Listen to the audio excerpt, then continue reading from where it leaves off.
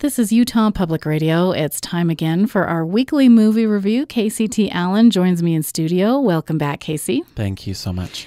And the adventure film Alpha came out in theaters last weekend. You had the chance to see this film. What's it about and what's your take? Alpha is a PG-13 adventure film taking place 20,000 years ago, roughly during the Paleolithic or Mesolithic era.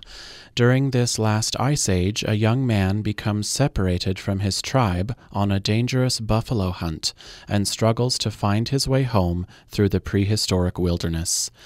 Through hunting, healing his wounds, learning to build a fire, and befriending an injured wolf, this young man's survival might be just within his reach.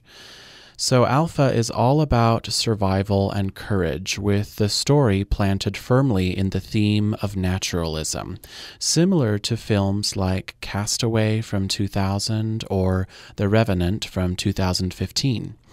The enormous, wild landscape is highlighted by surprisingly artful cinematography, reminding us of the vastness of Earth and man's small place within it.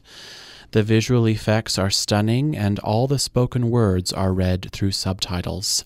The ending is far too sentimental, but as a whole, Alpha does a fine job at portraying an extinct way of life and man's evolving relationship with the animals that live around him. All right. Sounds like you liked this one. I was pleasantly surprised. All right. And is this the end of the summer blockbuster films coming out? What's waiting in the wings? The only thing I can remember for this weekend is the Happy Time Murders murder mystery that is not for children. It's very much rated R.